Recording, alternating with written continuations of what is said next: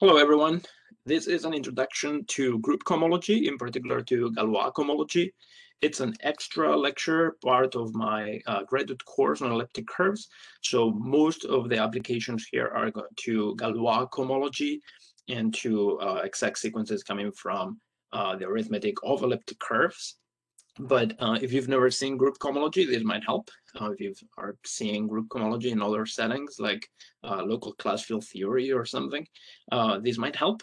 The goal here is just to define H0 and H1, the first two cohomology groups, because those are the ones that come up in what it's going to follow in our course on elliptic curves. But the definitions for H2 and so on are similar, and the reason behind it is similar.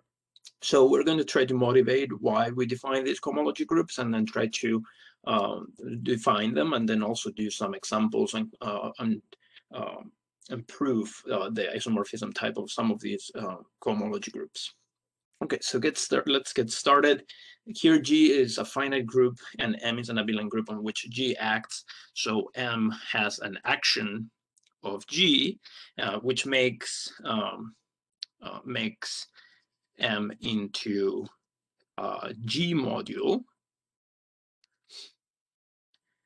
Okay, and we will write the action of G. So for some sigma in G, we write the action sometimes just as sigma times M, which would be sigma acting on M. Sometimes, like in Silverman's book, the action is denoted by a sigma as an exponent there. All right. By the way, this is based mostly on the appendix that appears in Silverman's The Arithmetic of Elliptic Curves, but there are many other options for introductions to cohomology. All right. We will also talk about infinite groups when G is a profinite group. So note that we will also upgrade this to profinite groups. So sometimes G is going to be a profinite group, because we want to also use absolute Galois groups. And for those, we're going to need to use some topology. We're going to have to talk about maps from G to M. And for those, we want those maps to be continuous. So if G is a profinite group, there is a profinite topology. And we will require that the action of G on M is continuous with respect to that topology. So we require the action of G on M to be continuous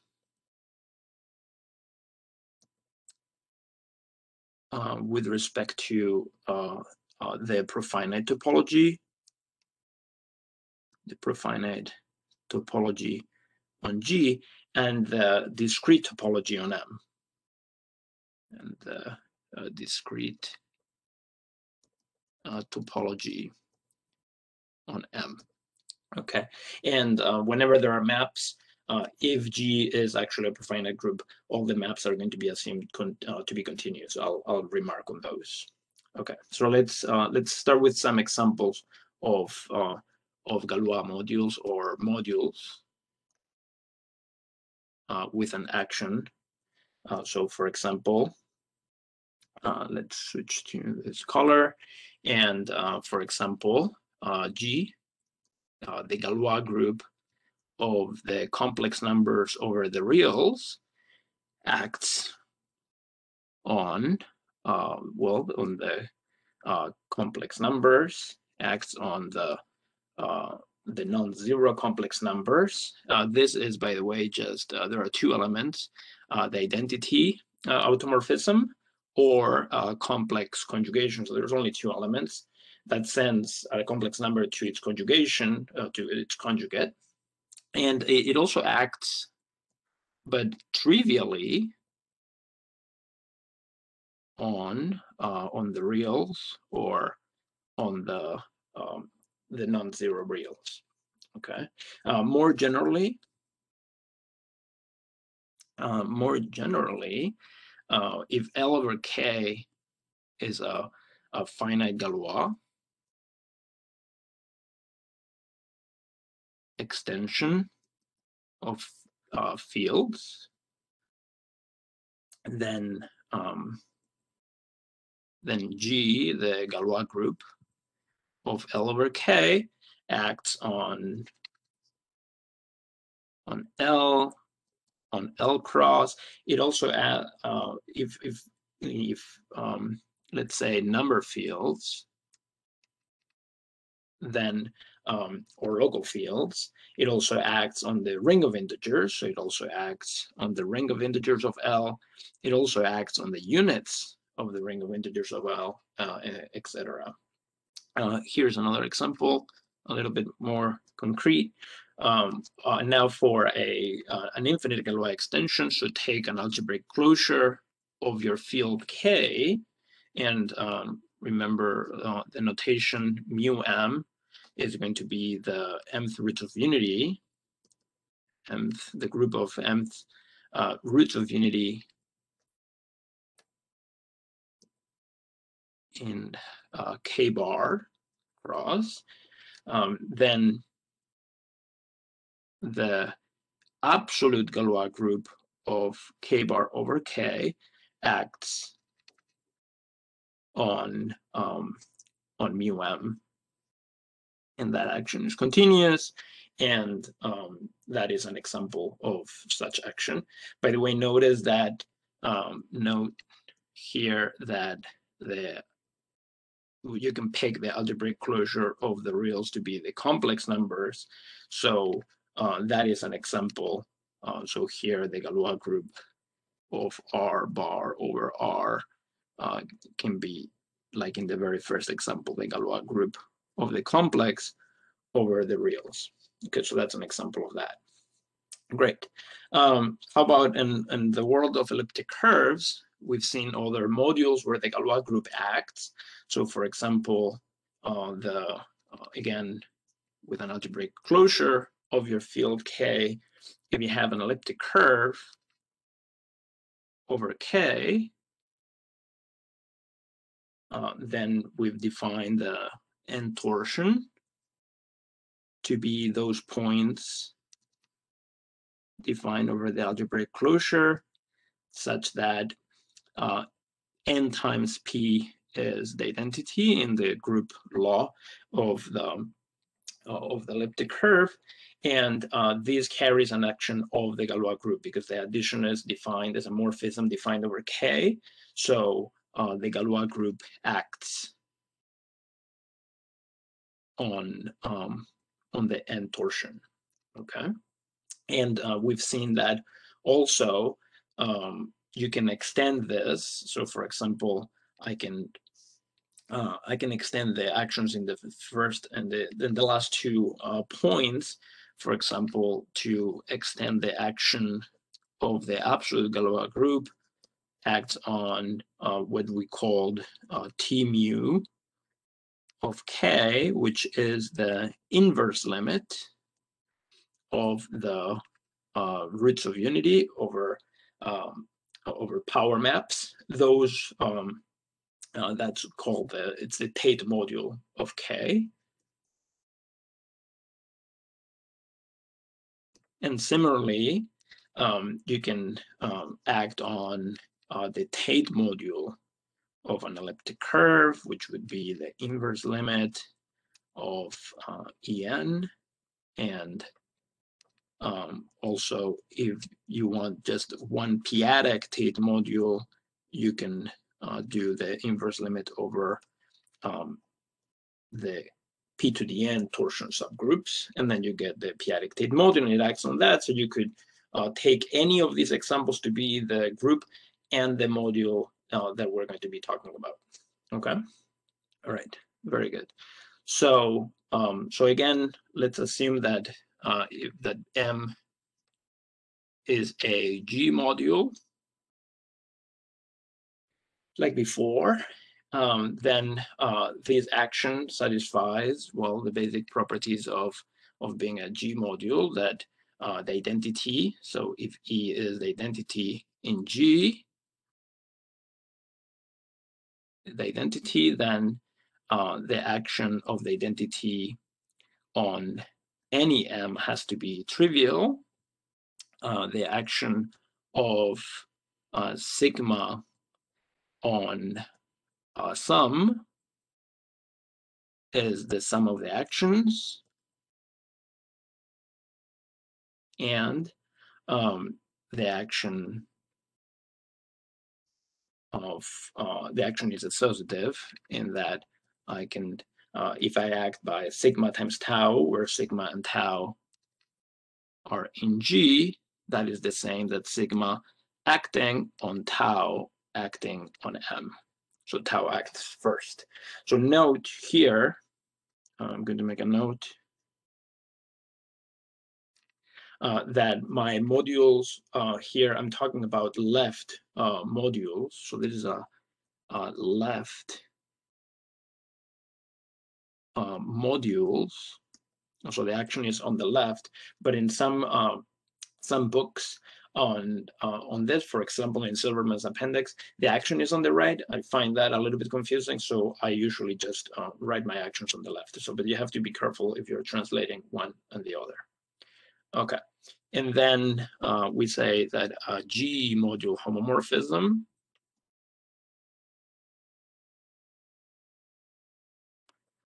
between G modules M and N is a map from phi from M to N, such that it's a Hom and is a, because M and N are abelian groups, so it is a Hom of abelian groups, plus the action has to behave well with respect to the map. So the action commutes with the homomorphism. So sigma acting on phi of M is the same as phi acting on sigma, or phi of sigma acting on M for all M in M and sigma in G. Okay, so that is a G module homomorphism and the properties of being a module. Great. So here's one submodule of interest. So you can define similarly G submodules. So you have some submodule of M, but of particular interest is the largest submodule of M where G acts trivially, and that we call MG, and that is the largest submodule of M where G acts trivially, which is, by definition, this is the M's in M such that the action is trivial for all sigma in G. Why is it of particular interest? For example, in the world of elliptic curves, if I have an elliptic curve over Q, say, and my G here is the Galois group of Q bar over Q, then if I take, for example, the N torsion is a G module, and the largest submodule of En that is fixed by Galois, the Galois group of Q bar over Q, by the properties of a Galois theory, are those points of order N that are defined over Q. So this is the points defined over Q. This is really EQ bar N is all the N torsion points, but the invariants under the Galois group are precisely those points of order N that are defined over Q. And that is something we want to get our hands on. What rational points are there on an elliptic curve that are defined over Q? So for example, what torsion points are there for the undefined over Q? So that is the module we're interested in. Okay, so for example, let me give some other examples here of this group, of this module. If G is the Galois group of L over K, then by the properties of Galois theory, the fixed field by G, the fixed field is a subextension of L, and therefore, by the properties of Galois theory, that is the base field K. Similarly, the fixed field or the fixed submodule of the ring of integers is the ring of integers of K. Okay. If you take, for example, what are the nth roots of unity in L, and you try to see what's fixed by Galois, those are going to be the nth roots of unity that are defined over K. Okay. Great. So now we're going to pose a natural question. Now suppose I have an exact sequence of Galois modules, and I take this invariance, and then let's see if that exact sequence is preserved under taking this invariance of the group. So let P, M, and N be G modules, okay? And suppose that 0 going to P, going to M, going to N, going to 0, this map is going to be alpha and beta. Suppose that this is, and let this be an exact sequence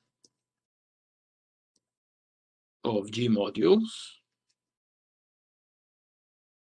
So it's an exact sequence of abelian groups, and alpha and beta, those are G module homomorphisms in addition. Okay. Remember that there are several properties that this is, for this to be exact, it has to be exact at every point. Exactness here means that that this map is injective. Okay, so there are what this says is that so first, as I said, alpha and beta are G module homomorphisms. We have that alpha is injective. The exactness at this point means that beta is surjective.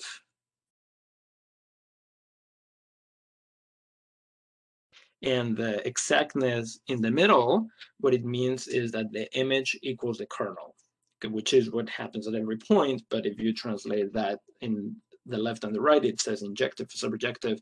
In the middle, what it says is that the image of alpha is the kernel of beta. Okay. So now let's try to apply G invariance and see what we get. So now, and apply G invariance and see what we get. Well, we have now the part of the submodule of P that where G acts trivially, the submodule of M where G acts trivially, and the submodule of N where G acts trivially. And since PG is a submodule of P, I can use alpha, but just restricted to PG, that I get a map. And I also get a map from MG to NG for the same reasons. It's beta, but just restricted to MG. Okay, so I get those maps where alpha prime is alpha restricted to PG, and beta prime is beta restricted to MG. Okay, so the question now is, this is still an exact sequence. still exact? Do I keep my exactness? Let's check. So first, is alpha prime injective? Alpha prime is injective. Well, alpha is injective, is an injective homomorphism. So alpha prime would have, if anything, a smaller kernel, but the kernel is already trivial. So, and alpha prime is just a restriction, therefore is also injective. Okay, so we have exactness on the left. So I'm going to add the exactness here. Okay, so we do have that. How about now? What else? We are going to need to see if there is exactness in the middle. So is the image? So exactness in the middle would mean that the image of alpha prime is the kernel of beta prime, and that is not so clear anymore. But let's see. So again, I have so far what I have is that PG goes through alpha prime injectively into MG, and then I have beta prime going into NG. Okay, and now right now I'm checking exactness right there. So I'm asking, is the image of alpha prime equal to the kernel of beta prime, where we know that alpha and beta, there was this exactness there. Okay, so first of all, note that the kernel of beta prime, because beta prime is just a restriction to a submodule, a restriction of beta to a submodule, that will be the kernel of beta intersect the invariant subgroup of M. Okay. Also, note that I'm going to prove that the image, a similar equation, but for the image of alpha prime. So I claim that the image of alpha prime is the image of alpha intersect invariance. Okay, that is not so clear.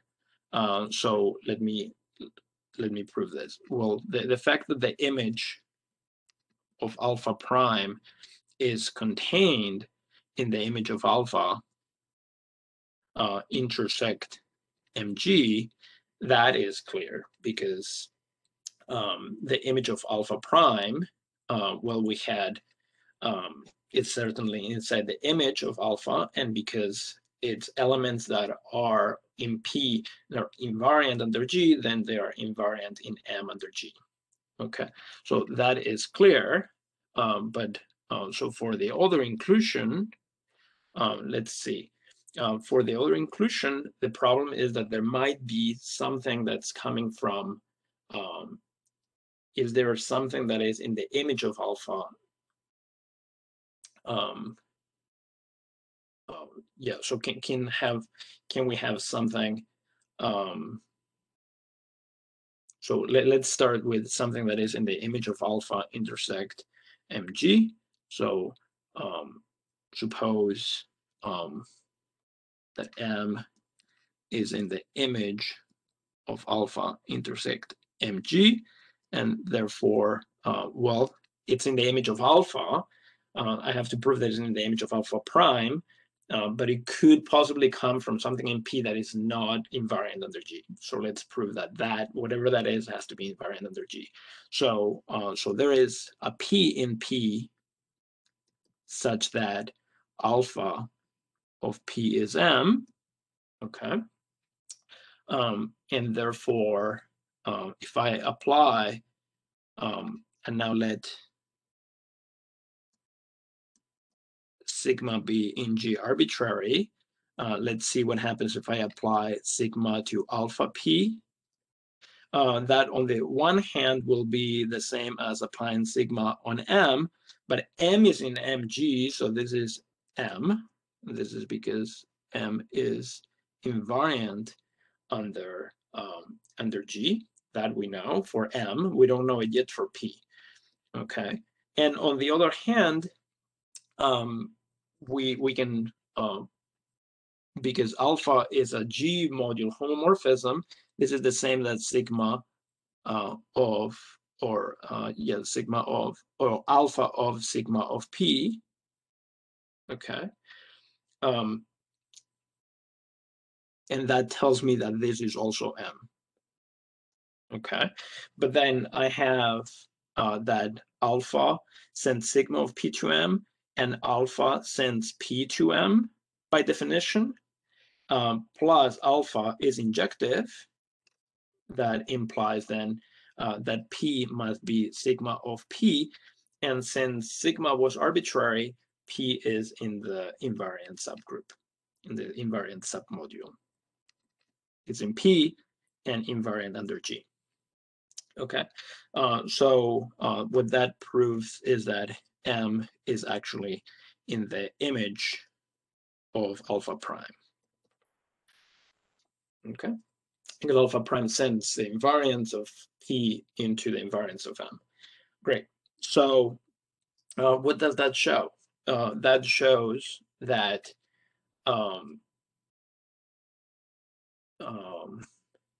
so what that's going to show now, what we do want to show is this. So now notice that then, since the image of alpha is the kernel of beta, then this implies that the image of alpha intersect mg has to be equal to the kernel of beta intersect mg, but we just proved that this piece here is the image of alpha prime, while this piece here is the kernel of beta prime.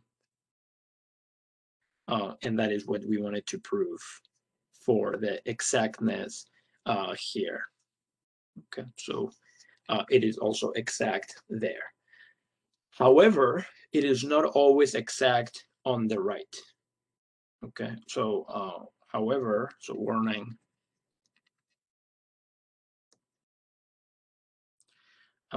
the sequence that goes from what did we have? We had zero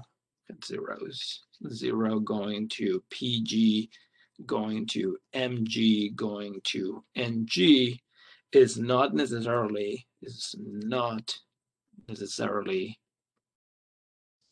any longer exact on the right. So what we call beta prime is not necessarily surjective.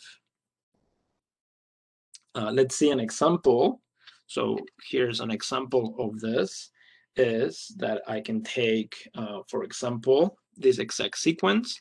1 goes to plus minus 1, goes to the complex, goes to the complex under the squaring, and that goes to 1. So the important map here is the squaring of complex numbers. The kernel of that map is just plus or minus 1, the only complex numbers whose square is trivial, so the square is 1, and they're plus or minus 1. And because the complex numbers are algebraically closed, the squaring is surjective. So this is an exact sequence. Okay, so this is an exact sequence of Galois modules. It is an exact sequence of Galois modules. Okay. So I can take, I'm going to call this G and take invariance. So take invariance, so taking G invariance, what happens to this exact sequence? I get, well, plus or minus 1 are reals, so that is stable already. So that is the largest subgroup that is stable. The invariance of C cross is R cross. We get the same map, but now over the reals. That is the restriction of beta. And this goes to the invariance of C cross, which is R cross. But now we see that this is not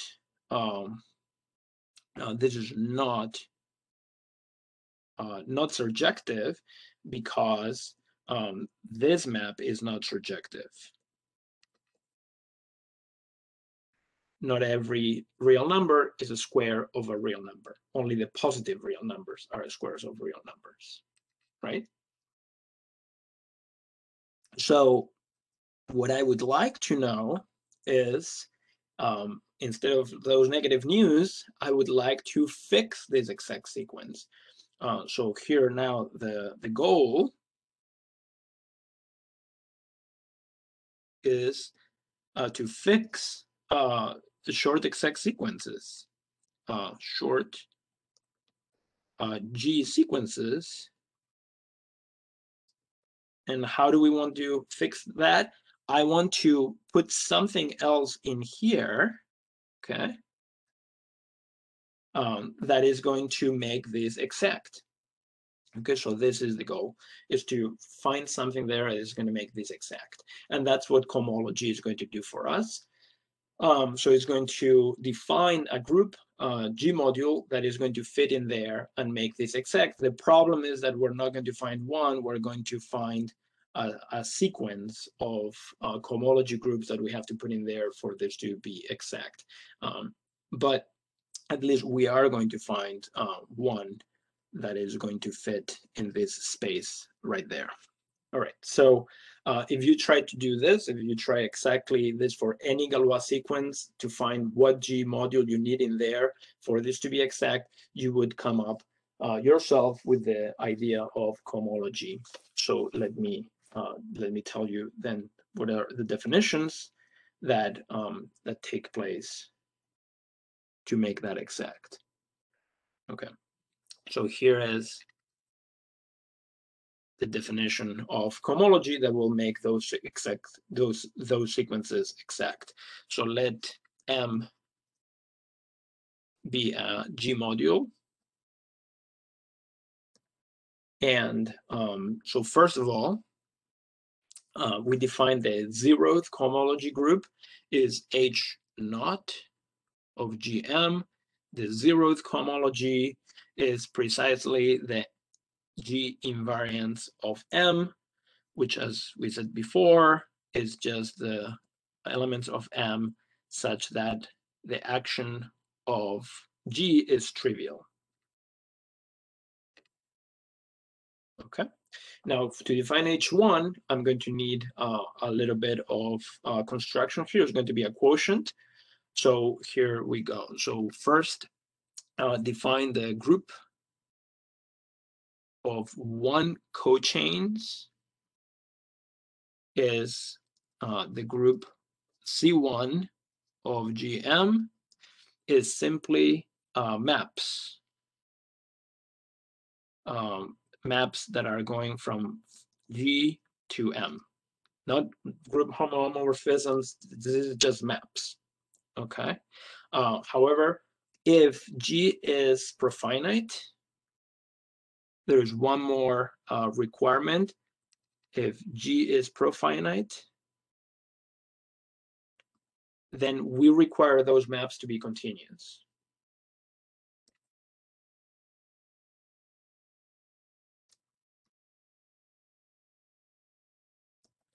Okay, and that means continuous with respect to the profinite topology of G and the discrete topology of M. Okay. All right, so that's just cochains, it's just maps from G to M. Now, how about the group of one cocycles? one cocycles are going to be now homomorphisms, almost homomorphisms, which what we call twisted homomorphisms. So these are denoted by Z1 of GM, and these are cochains, such that in addition, we have this twisted homomorphism structure. So sigma tau, if it was a hom, it would just be phi of sigma times phi of tau. But here what happens is that this is phi of sigma plus sigma acting on phi of tau. It's sort of like a chain rule kind of thing, okay, for all sigma and tau in G. And as I said, these are called sometimes twisted homs.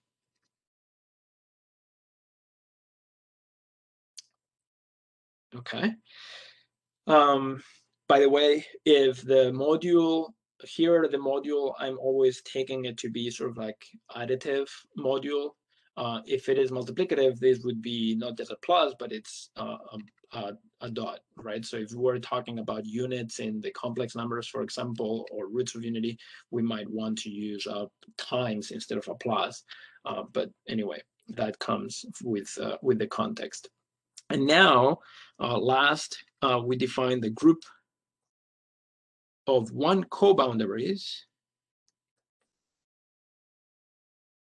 And the group of one coboundaries is going to be, we're going to prove in a moment, that is a subgroup of cocycles. There is one easy way to construct cocycles, which is this sort of like quote unquote dumb way of doing it, which is the following. The coboundaries are in principle just cochains. We'll show that these are cocycles given by such that there is a fixed M in M, that's important, such that phi of sigma is just sigma of M minus M for all sigma in G. Okay, so there is one M such that every value is sigma of M minus M. Okay, so as I said, let's prove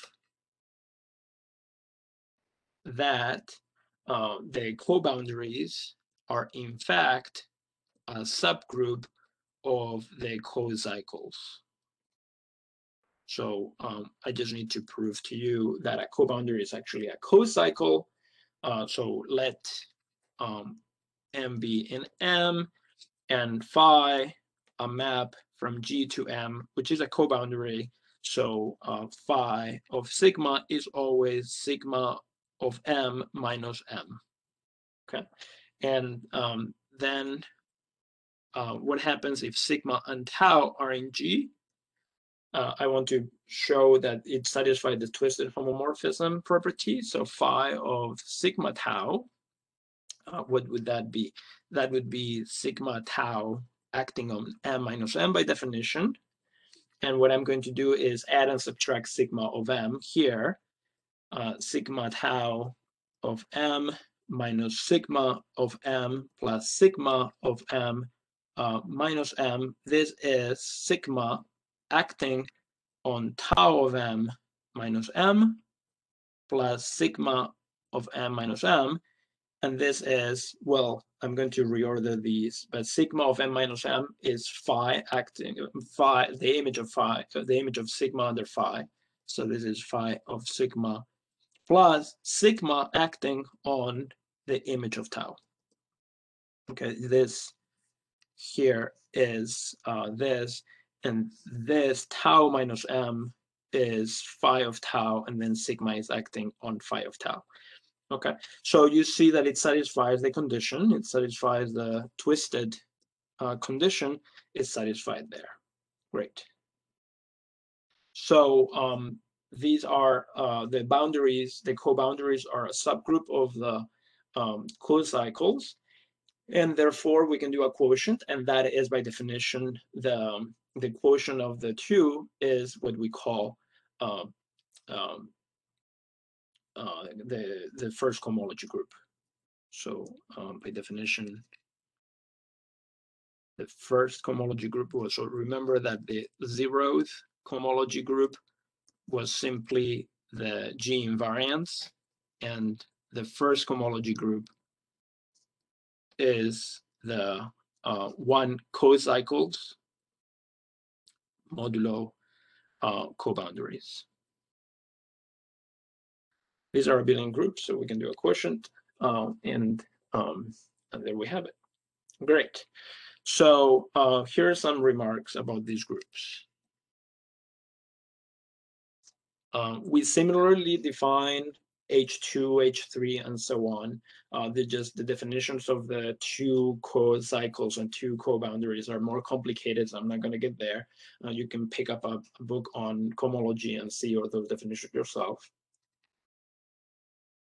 But here's a few remarks. So if G acts trivially on M, which does happen many times, G acts trivially on M, then what happens? Well, first, we have that the invariance is all of M. So the first cohomology, the zeroth cohomology group. So this is the zeroth cohomology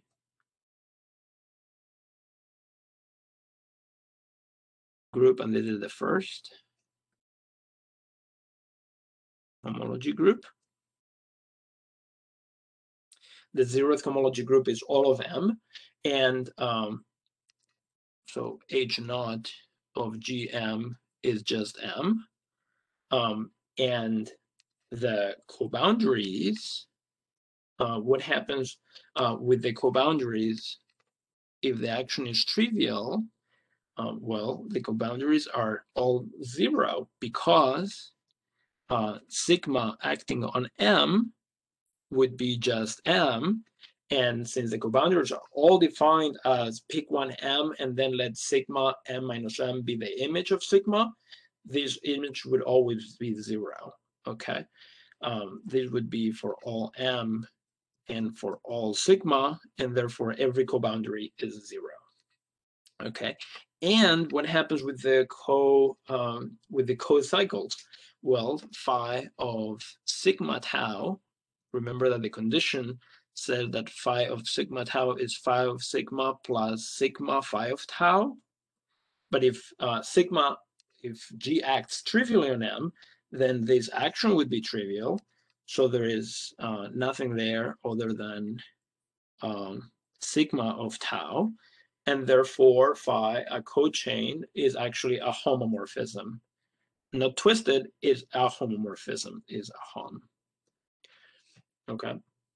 So what that tells you is that if the action of G is trivial on M, then the co-chains are actually just homs.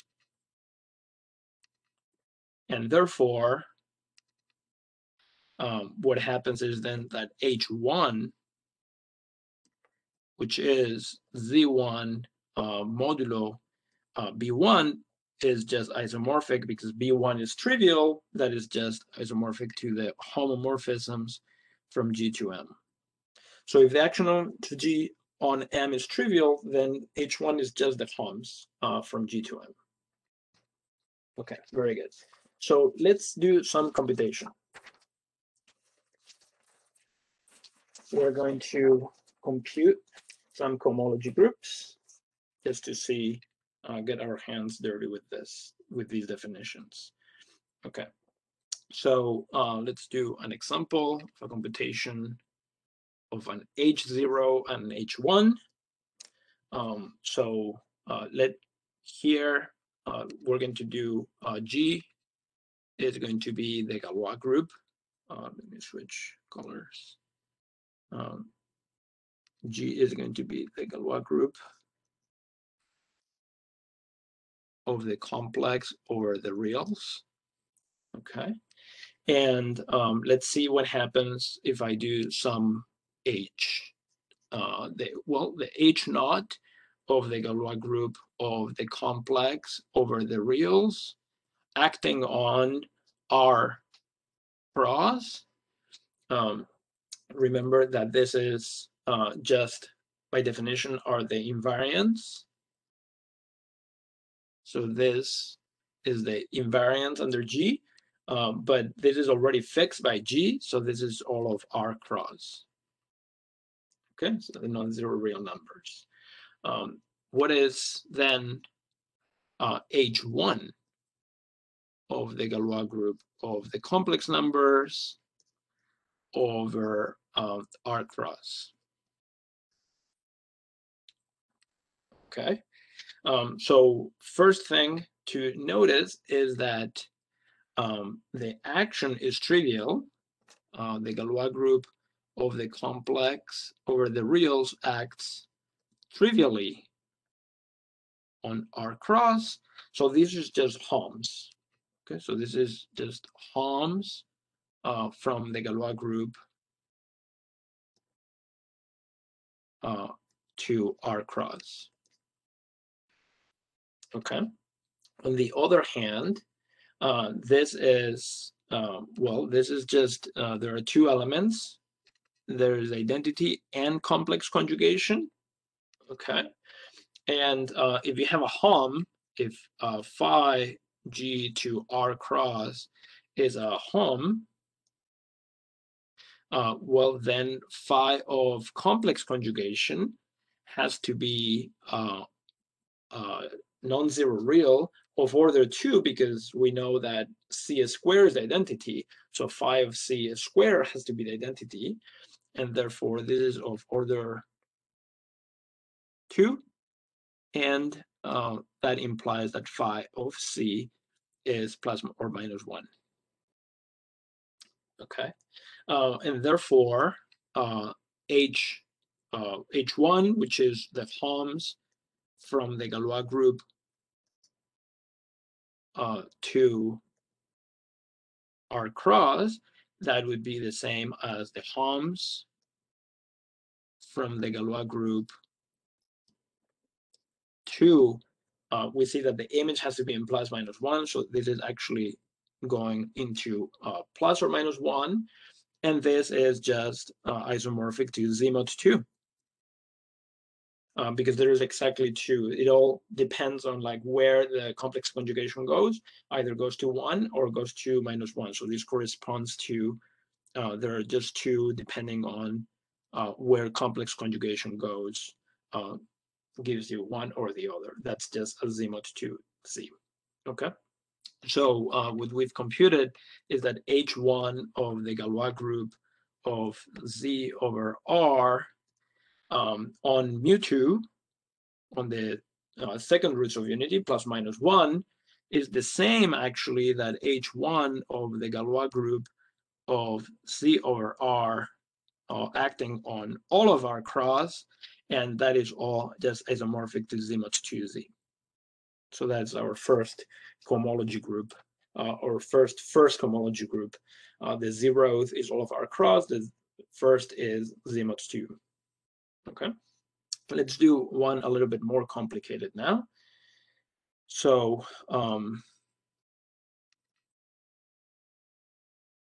so here is a bit more complicated. Let's start with H naught of the Galois group of the complex over the reals acting now on C cross. Again, H naught is just the G invariance, so this is C cross G invariance, which we've seen by Galois theory is the subfield. So this is just the units over R. Okay, so we get that. So now what about H1 of the Galois group of C acting on C cross? Now the action is not trivial, so this is not just Holmes. We have to actually compute coboundaries and we have to compute cocycles. So let's start with the coboundaries. So what are the co-boundaries from G to C cross? So the co-boundaries here will be maps from G by definition. They are maps from the Galois group to C cross, such that alpha is an element, and we have two generators of, we have one generator of G. G is just cyclic of order 2, so I just need to know where the complex conjugation goes. So let's say the C goes to alpha, okay, and oops, no, the co-boundary, remember, it has a specific definition, which is that once I pick an alpha, every co-boundary is just sigma goes to sigma alpha minus alpha. Here is multiplicative, so I'm going to write it multiplicatively, which is minus is really dividing by alpha. So this is sigma of alpha over alpha. Okay. Which all that it says is that, well, you either have the identity map and then you get exactly 1, or if you don't have the identity, then let's see what happens. Where does complex conjugation go? Complex conjugation will go to the complex conjugate of alpha over alpha, which I will also denote by alpha bar over alpha. And that is, well, it can be 1 if alpha is real, or if alpha is a plus bi, and it is not a real number, then it just goes to a minus bi, a plus bi. It also goes to that if it is a real number, it always goes there, in fact, because then a divided by a is 1. Okay, but that is what it's co-boundary, and you see that there is one co-boundary for every alpha. So there's a lot of co-boundaries. Okay, so now what are cochains? All right, so what is a cochain in this case? A cochain will be a map, again, a so what are the cocycles? So the cocycle will be a cochain like this, such that on top we have the cocycle condition, so the twisted Helm condition, so that phi of sigma tau is phi of sigma times, I'm going to write it in a multiplicative notation, times sigma of phi of tau. Okay. But you see here, G only has 2 elements, so there is not a lot that this can mean. But let's see. So let suppose that C, the complex conjugation goes to B. Then what does the condition tell me? The condition tells me that, first of all, phi of C squared is the identity. So this is phi of 1. Phi of 1 has to be, by the twisted Helm condition, has to be phi of C times conjugation of phi of C. That is beta times the conjugate of beta, and that is what we call the norm of beta, which would be a squared plus b squared if beta is a plus bi, right? Okay, so phi of 1 is the norm of beta, but on the other hand, I also have that phi of 1 is phi of 1 times 1, because 1 is identity, and that would be phi of 1 times the identity acting on phi of 1, which acts trivially, so this is phi of 1 squared. Okay, so, but if phi of 1 is a complex number whose square equals to itself, and it is a unit, then phi of 1 has to be 1. So phi of 1 has to be 1, and on the other hand, it has to be the norm of beta, so beta has to be an element of norm 1. Okay, so what we get is that the cocycles are maps such that the complex conjugation goes to beta phi of 1 is 1, and beta has to be a number of norm 1. Okay, so it's in the unit circle. Great.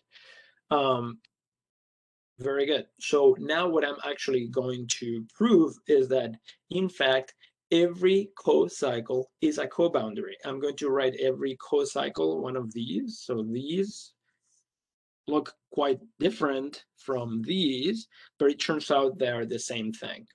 Okay, so now what we're going to prove is that actually this equals B, that the co-cycles equal the co-boundaries. Okay, so how do we prove that? Now suppose that beta is in C cross such that the norm of beta is 1. Okay, then I can write beta, because it's in the unit circle. If I write it in polar coordinates, this is just e to the gamma pi I for some angle gamma. But notice that if, by the way, one inclusion we know that boundaries are co-boundaries are co-cycles. So I need to prove that every co-cycle is a co-boundary. And if alpha is an element like this, then what happens with alpha bar? Alpha bar switches the imaginary coordinates, so it actually flips the angle to a negative angle. So it goes here, and therefore alpha bar over alpha is e to the minus 2 theta pi I. And remember that what I want is to write beta as some alpha bar over alpha, because then beta would be one of the images.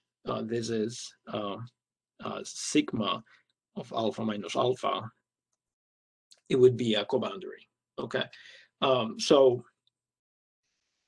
but this equation that tells me what happens with alpha bar over alpha tells me that there is actually an alpha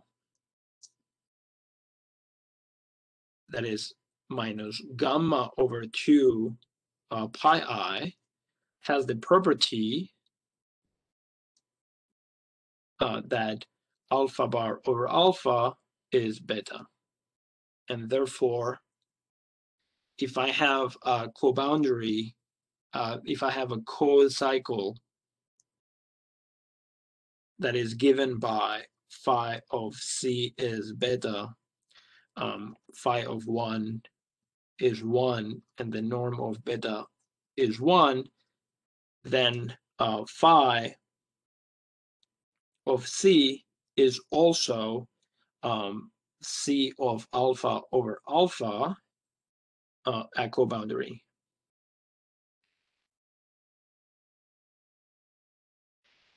And therefore, we've proved that that the co-cycles are contained in the coboundaries, and we know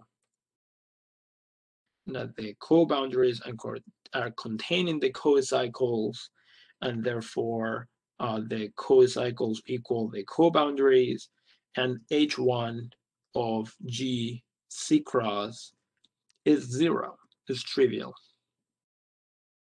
Okay, where G here is the Galois group of C over R.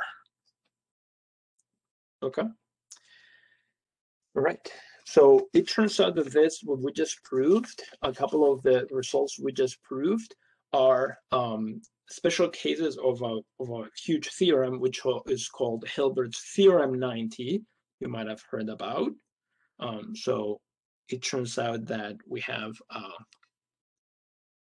theorem, which is usually referred to, or at least parts of this theorem are called Hilbert's theorem 90, and they say the following. Let K be a field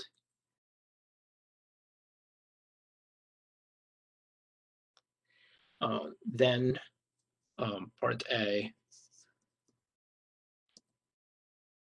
it turns out that the H1 of the Galois group of K bar over K acting on K bar, so K bar under addition, I'm going to put plus here just to clarify that. That is trivial. B, that H1, so of the Galois group of K bar over K acting on K bar cross,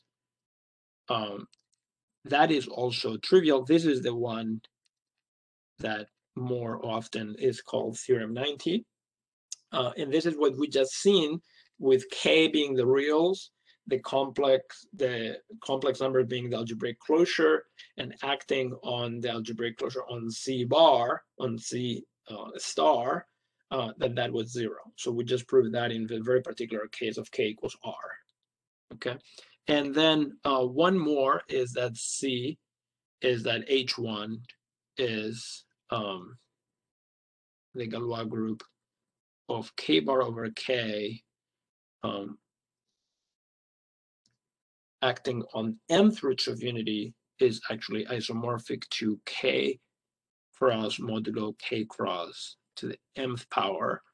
And this is if the characteristic of K is 0 or the characteristic of K does not divide M. That is, that's correct.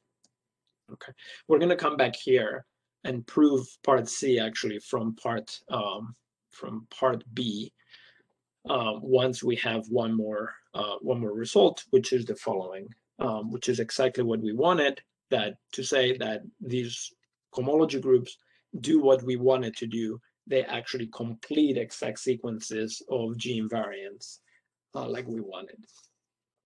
So here is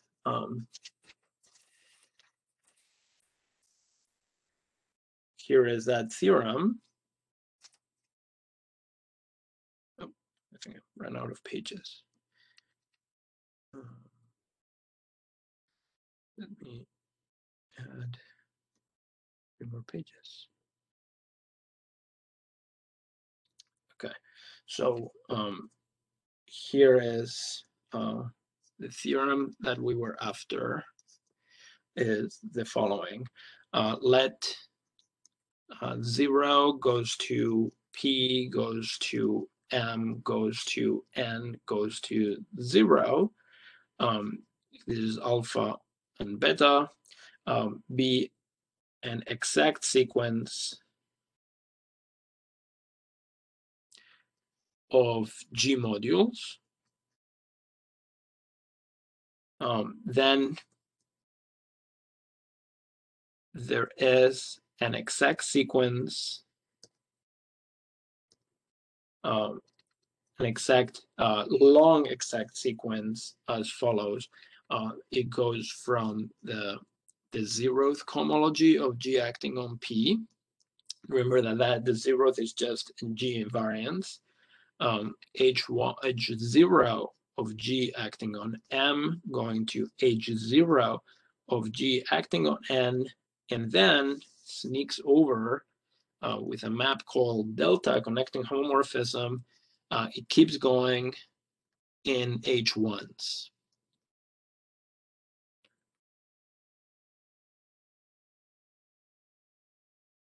And in fact, it keeps going with H2s and so on. But for now, we're interested in this first step, where delta is a map from H0 of Gn to H1 of Gp, which is defined as follows.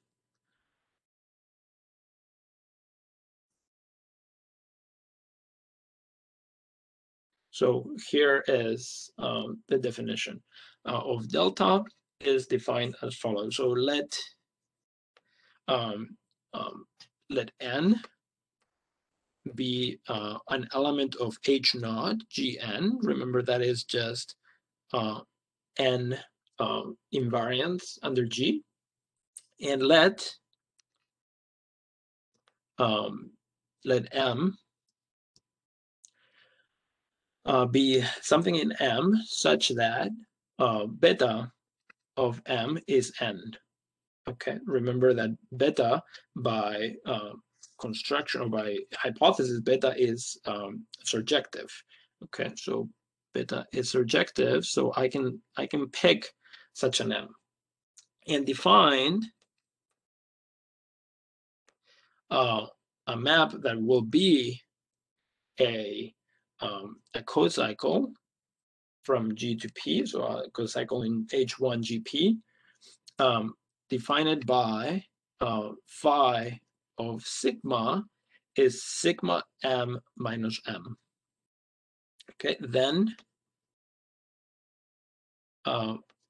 phi is a cocycle,